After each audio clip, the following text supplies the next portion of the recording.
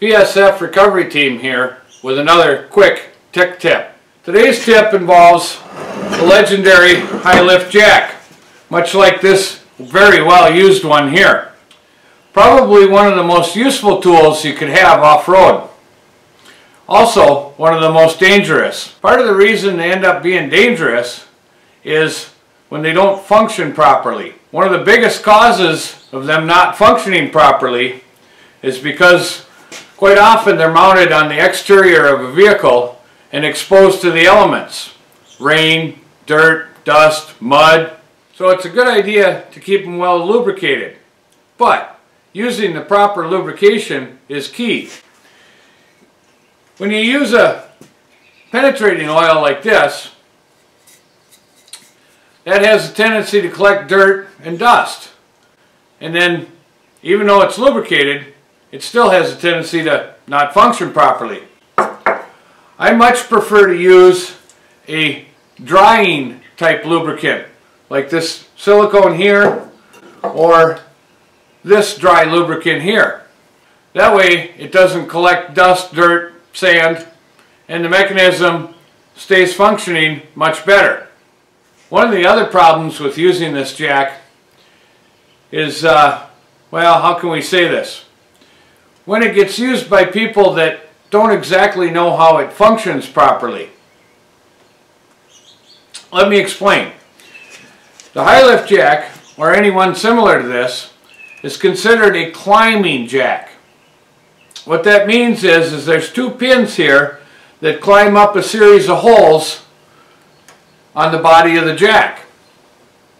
The pins are operated by a couple of ramps and some springs, and the fact that the tip of the pins are tapered. Let me show you. First of all, when you want the jack to go up, this lever here is in the up position, and that holds a couple of ramps above the pins here and here in the up position. When it's like that, it allows the pin with their tapered tips to climb up the body of the jack. When you want to go back down, make sure that the pins are fully engaged. Release this lever back into the down position. That allows these ramps to come down. Now they will act upon the roll pins that are crossways in the climbing pins and work against the springs that pop the climbing pins in and out to allow the jack to go down. Of course, in order for this to function properly, there has to be weight or pressure on the tongue of the jack.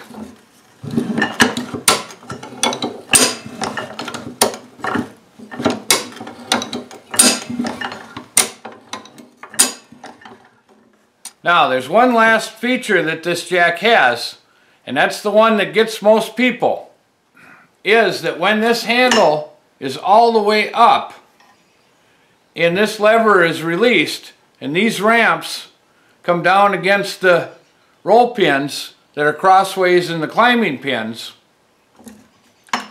it will allow these ramps to come all the way down, and the ramps can push the climbing pins both out at the same time to allow the tongue and mechanism of the jack to slide free up and down the shaft. If you keep your jack well lubricated and you understand how it works, it can be a very, very useful tool.